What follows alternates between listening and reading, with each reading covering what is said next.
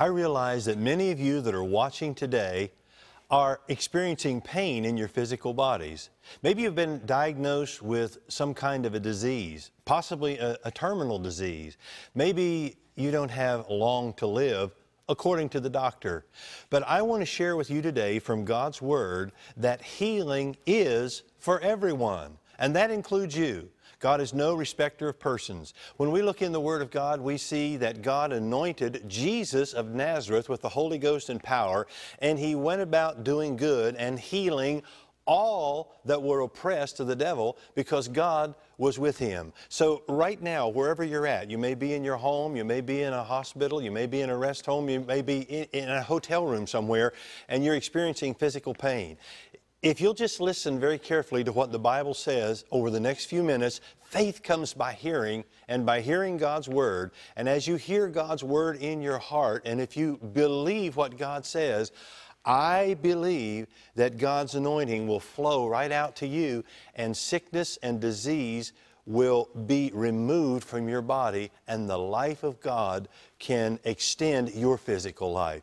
In the beginning, when God created Adam, He created him to live forever. I believe Adam in the Garden of Eden never had the flu, never had a head cold, never had a backache, never had cancer, didn't have heart disease, didn't have diabetes, he wasn't allergic to anything, but then something happened.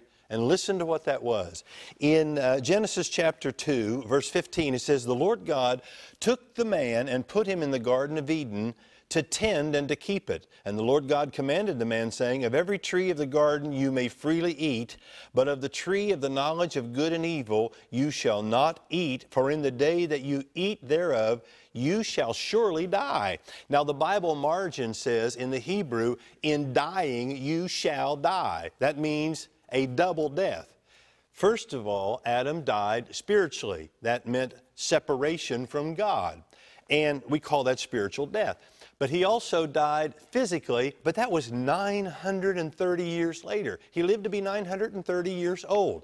God created him originally to live forever. But when he sinned, the wages of sin is death. So when sin was committed, death followed thereafter. But it was never God's will for him to die, and it wasn't God's will for him to be sick. So in Exodus chapter 15, listen to what the Lord says to the nation of Israel in Exodus 15:26.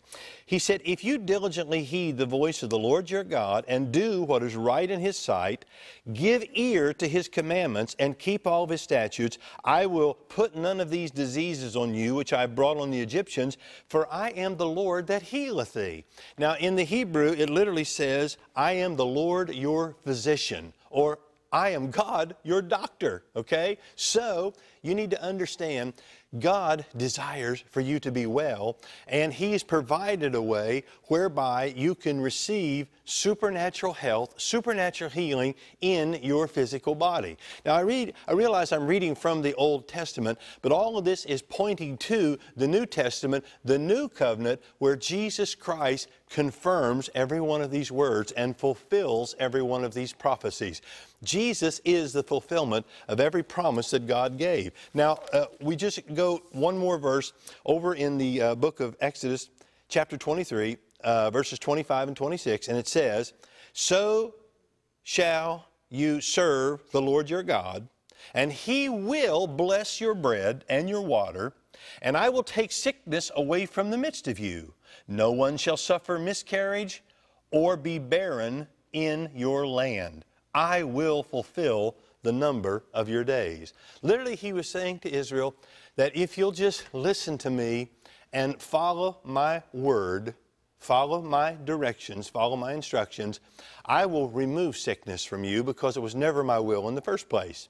I will take sickness and disease away from the midst of you because I never wanted you to be sick.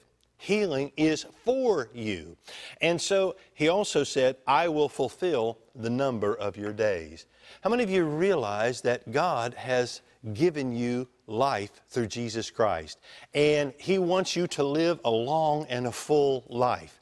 The Bible tells us in the Psalms that He will satisfy us with long life, and He will show us His salvation. And so today, I want to pray for you. I want to pray with you what the Bible calls the prayer of faith. The Bible says the prayer of faith will save the sick and the Lord will raise him up. Okay? And so right now, wherever you're at and whatever condition you're in physically, I want to pray with you right now, and I want you to agree with me. Matthew 18:19 says, when two of us agree on earth as touching anything we ask, it shall be done for us by our Father in heaven. So I just want to extend my hand to you in faith and say to you, in the name of Jesus Christ of Nazareth, I take authority over pain, over sickness, over disease, over allergies, over any life-threatening maladies in your life, and I command them to leave your body in the name of Jesus Christ. And by the authority of the Word of God that tells us, by His stripes you are healed, I send the Word of God to heal you right now and to deliver you from all destruction. Receive health and wholeness in your body through the stripes of Jesus Christ. We believe it done in Jesus' name. Amen and amen. Now listen, right now, all I ask you to do is just thank God. Just begin to thank Him and praise Him that you, by faith, have received health in your body. And begin to move around and try to do something that you couldn't do before. We want you to call in and let us know that God touched your physical body and that you are better. Expect God to keep His word, because healing is indeed for everyone. And beloved, that includes you today. Praise God.